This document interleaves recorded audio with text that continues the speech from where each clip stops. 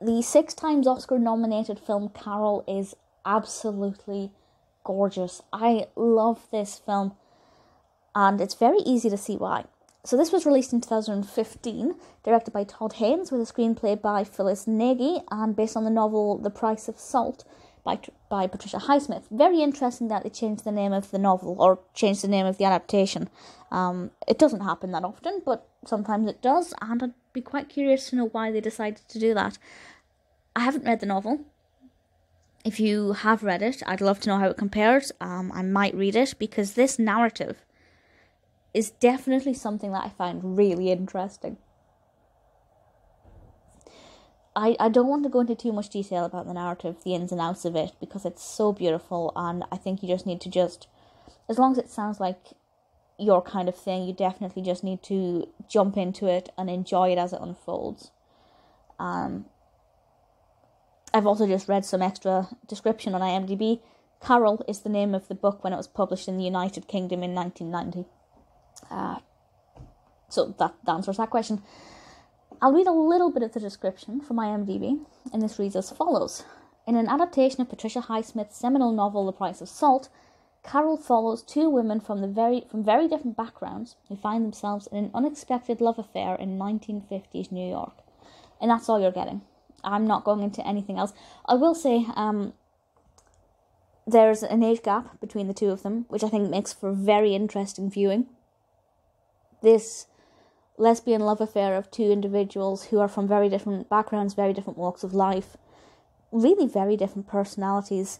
It is really interesting to watch it unfold, because they're both getting very different things from this relationship. At times it's very unclear where it's going, and certainly, and I'm not going to spoil this of course, but I often found that it was really unclear where the ending would be, which was good. It was really nice to kind of be curious about where it was going and what would be the outcome for certain characters. It's stunning. It's poetic. Visually, it is gorgeous. In terms of the cinematography, it is so beautiful. The costumes are lovely. The dialogue is beautiful. The acting is great. Cate Blanchett plays Carol, and Rooney plays Therese. Great supporting cast. We have Sarah Paulson, a lot of other great actors. I think it's very well cast across the board, and I really like Cate Blanchett, so that made me quite happy. Rooney Mara, I think this was the first Rooney Mara film that I saw, and what a fantastic introduction to her work this was. It's absolutely gorgeous. The music's really nice. It's just got a fantastic vibe and feel to it. Obviously, you need to like lesbian films. Unfortunately, some people just don't enjoy watching that kind of thing because they're old-fashioned or they're just older. A friend of mine who was in her 80s absolutely would not watch this, even though I think it's a gorgeous film.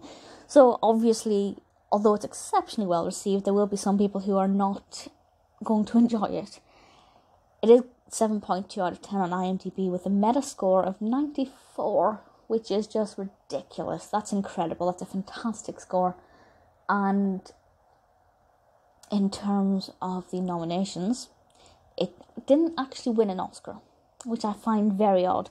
But it was nominated for Best Performance by an Actress in Leading and Supporting, Best Writing, Best Cinematography, Costume Design, and Music Written for Motion Pictures. It was nominated for several Golden Globes. It was nominated for several BAFTAs. It didn't win any of these, and I don't know why. Maybe 2015-16 was just a phenomenal year for film and the competition was horrifically tough. But I think it should have... I mean, it wasn't even nominated for Best Picture, which is just bizarre. For reference, the films that were nominated for Best Picture that year were Spotlight, which I never hear anybody talk about, Bridge of Spies, Brooklyn, Mad Max Fury Road, Room, which is just amazing and should have won, The Big Short, The Martian, also a good film, and The Revenant. So, tough year in terms of Room and The Martian, but never mind. It doesn't matter that it didn't win the Oscars or the BAFTAs or the Golden Globes or anything else, because it's a beautiful, exquisite film. I don't know if it's my favourite from 2015, but it's certainly up there. Is it my favourite Cate Blanchett film? I think it might just be. If it sounds like your kind of film, which I really hope it does because it's beautiful, definitely give it a go and let me know what you think of it. I am actually right now going to see if I can find the novel, which I'll be able to find the novel, because I think it's one that I'll really like. Fingers crossed it's good. Karol is perfect.